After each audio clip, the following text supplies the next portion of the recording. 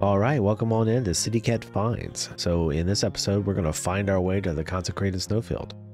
So this will be a relatively quick how-to to show you the steps that you got to do to get access to it and take us there. So without further ado, here we go. All right, so the easy piece to get is right here in Lunaria of the Lakes. So what we're going to do is we're going to start off here at Folly on the Lake. And we're basically just going to ride out and go just a hair southwest. So mostly south, just a hair west. And we'll just kind of ride straight ahead. And then up here, you're going to see some hangings. And that's really going to be your sign of to kind of veer on up. So this is the village of the Albinorks, and bad things have happened here. So they are hostile, but where you're going, you really only have to fight one boss.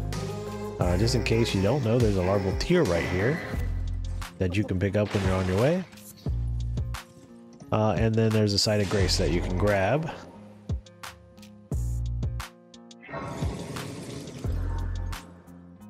There is a perfumer up here that you're going to have to go through to get to the fine gentleman that will give you the medallion.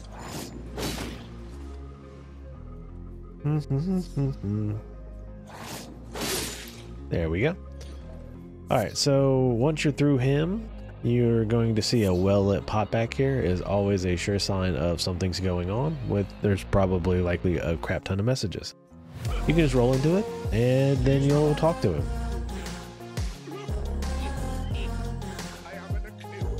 So just finish out his conversation, and he will give you the first half of the medallion. Alright, so now that we've finished the conversation, we've got the Haligtree secret medallion right. So the Haligtree secret medallion is the medallion that will unlock the Consecrated Snowfield for you. Now this part is optional, but you can get some spirit ashes if you want and kind of continue on with the quest. This is the Lakeside Crystal Cave, and this is where you'll find Latenna. So I will catch up with you as we kind of progress through here and show you the boss.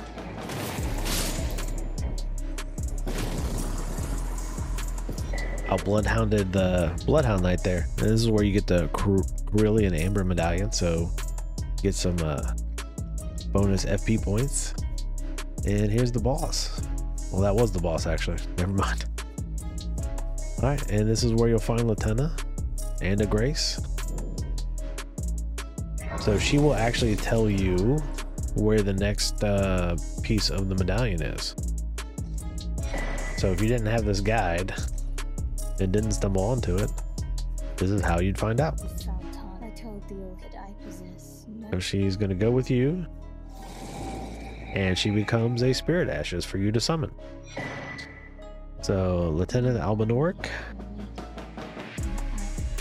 So I've never actually used that spirit summon, but I think it's basically like a turret. I don't think she moves, but she fires arrows a long distance. Alright, so now the next step is to head to the mountaintop of Giants and progress through a little bit there till you can get to Castle Soul, and that's where we'll pick it up next. Alright, so once you are on the mountaintop of Giants, you're going to want to get to Freezing Lake right here, and then Castle Soul's right here. So from the Grace right there, you'll just come up here, and you're going to just kind of veer to the right. Now there's going to be a lot of undead here. You can just punch them in the face. But you don't really have to fight anything on your way. And you're just going to kind of veer up here to the right. There's going to be some giant skeletons. So you can see the castle right here. So that can be your baseline. You know, you just want to go towards that. You're just looking for a way down, and that will be over here on your right. Eventually you'll find a little bit of balance here between the levels, and then you'll be able to just jump down. When you do jump down, there'll be a deathrite bird that spawns and will chase you, but you should be able to get to the Grace fairly easily.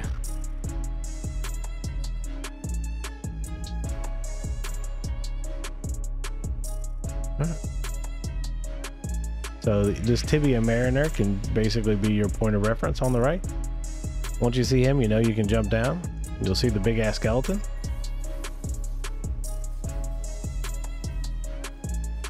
And just keep on moving down.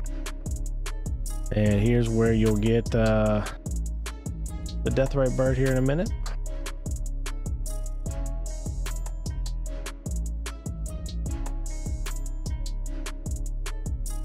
All right, so everything is after you at this point. And then lightning strikes. But right here is the Grace. And then that will get you Castle Soul. There's going to be 2 of the lion enemies right here in the entrance. Of course, if you have trouble, you can just kill them one at a time, because they won't respawn, right? So take them out one at a time, you'll be good to go. So here we're going to run through and try to remember how to... All right, easy there. All right, so then you're just going to pretty much run through here.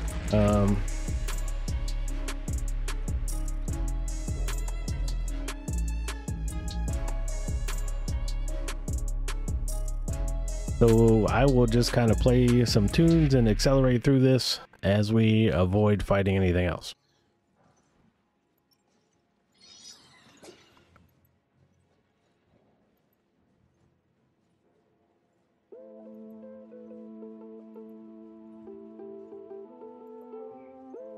The only thing you're going to want to worry about is this guy being coming down, because he will teleport and try to kill you as you get the Grace.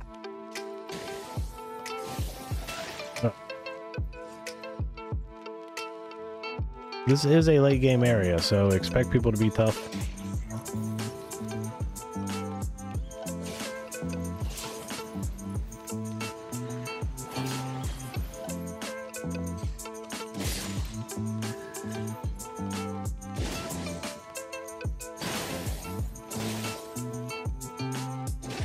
It is not enjoyable here in the fucking circle of doom. Alright, let's rest here. We lost whatever cool banished item that was. Alright, so the next... We're almost at the boss. So you're just going to want to do a quick run through here. And... there'll be a lot of shit that pops out at you here. You don't even want to worry about it. In this fight, having a mimic helps. If you're doing, for some reason, a no summon thing or whatever, like I'm doing on my other playthrough, you know, it's a little tougher. However, on this character, we're not. So, I will show you using the mimic. Just bring him in, and he will help you a lot. This is on New Game Plus, by the way, so they're a little bit tougher.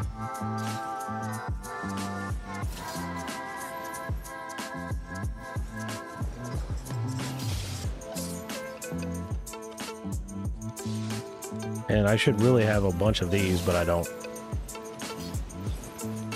The advantage with... because when he is only attacking you, there are very few good attack spots.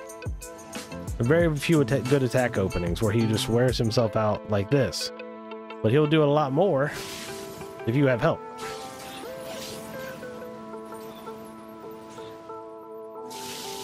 And you just let your mimic tank it. And really... look, he's fucking... he doesn't even need me. My mimic could just solo this shit.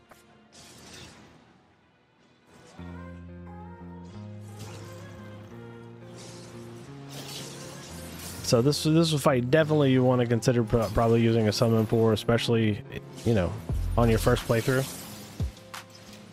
No, he's trying to beat my mimic up now. But there you go. So you'll get the Veteran's Prosthesis, and there'll be a side of Grace here.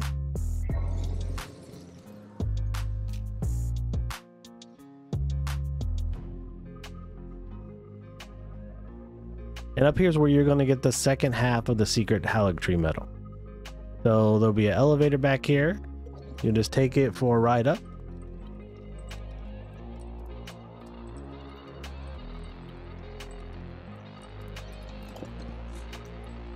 Now it'll take you up here to the top of the tower.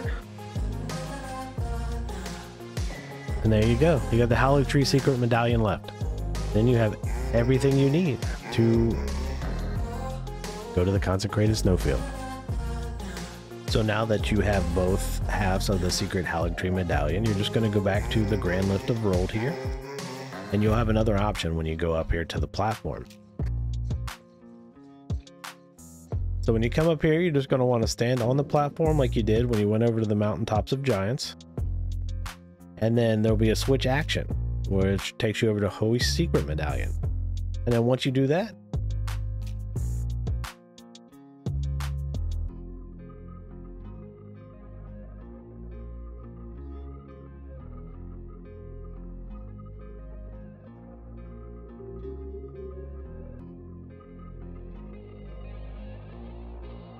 you'll see it'll turn green, and instead of red, I think is what it is, just for the normal one.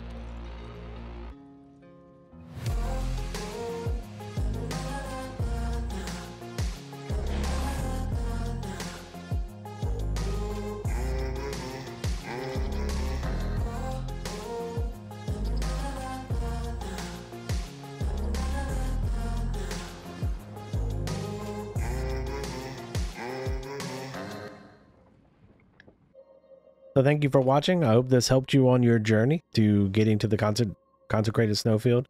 You just run through here. There's a lot of the little guys that jump and poison and throw gas, but you know, if you made it here, you'll make it through to the Consecrated Snowfield. So thanks for watching. We'd appreciate a like, comment, and a subscribe if you've enjoyed the video or this helped you out. So all right, see you soon. City Cat out.